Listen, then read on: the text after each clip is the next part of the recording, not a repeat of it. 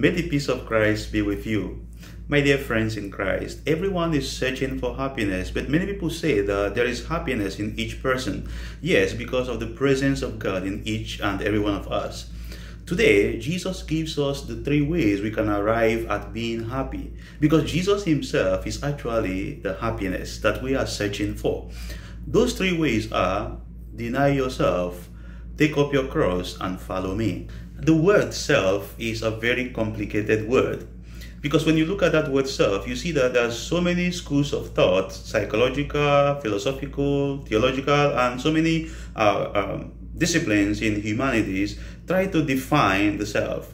But I want to go with this lexical meaning that the self is a person's essential distinguishing factor, or that which distinguishes someone from the other. You can look at it as temperament, as I'm going to explain. But the fact is this, that the self is an individual person, and every individual person is unique from the other person. So my perspective of a certain reality may not be your own perspective of certain reality. But the fact is that we have a fundamental problem, and the fundamental problem is that our self has been wounded from the beginning, and that's the connection we have together with in the context of the original sin. But in the context of what Jesus said today, let's look at the self in 3 basic ways. The first one is our wounded nature. The self that Jesus used today refers to our wounded nature that is marked with the reality of concupiscence. The second aspect of this self is basically our unmodified temperaments, because the self also refers to the temperaments. Then the third one is our irrational will. And this irrational will that we have is associated to our cravings, our passions, our feelings, our emotions, our desires. And these desires and longings are usually also associated to things like sex, things like gluttony, that's eating, drinking, things like revenge, retaliation, and all those things that are associated also to our personal ego. Jesus' invitation to us today is very simple, and the simple invitation is that we should learn to say no to the excesses of ourselves.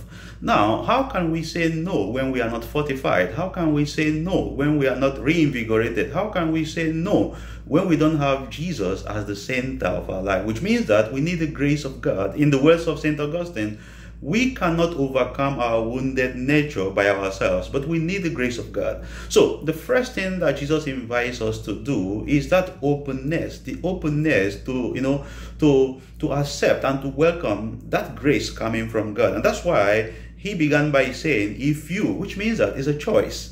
You have to choose either to accept this grace or to reject this grace. Now, coming to the reality of the denial, we have to say no. There are times that our body wants something, wants the other feeling, emotions to be satisfied. We have to learn how to say no to them. See, I want to tell you, in this life, you don't need to say yes to everything that your body craves for, or anything that your body says, I want this, or everything that yourself say, I want this, I want this. No, you have to learn to say no. No one achieves happiness by saying yes to everything that passes by. Sometimes we have to say no in order to have that happiness. So the invitation today is for us to be in control of our yes or no. In the moments we must say yes, we must say yes. In the moments we must say no, we must say no. But we should not allow, our, self to be in total control of whatever we say. But we should allow that grace of God in us, that, illumined rationality to guide us in the choices that we make every day. The second aspect of this self-denial is what we call enthronement and dethronement. The longest battle in the world is the battle between divine will and the human will. So to say, self-denial is basically the dethronement of the human will and the enthronement of divine will, which means that to enthrone the divine will in our lives basically means that we put God at the center of our lives. We allow God to be the chief influencer of our thoughts, our words, our actions, and our relationships. That's what it means really to enthrone God in our lives. The other aspect of this self-denial which Jesus invites us to embrace is what we call self-control. We have to know ourselves. For us to control ourselves, we have to have that knowledge, self-knowledge of ourselves. And that's why this morning I try to reflect basically on self-evaluation, self-knowledge, self-discipline, and all that. So there's this need, a basic need for self-knowledge, because if you don't know yourself, you may not even know when to checkmate yourself or when to control yourself. The other aspect of this self-denial is what we call self-nurturing. So we really have to fortify ourselves. We have to nurture ourselves with the word of God, with the sacraments, with charity. There's so many ways that by listening to God through prayers, there's so many ways we fortify ourselves. We shall continue the second part to happiness in the next episode. God bless you.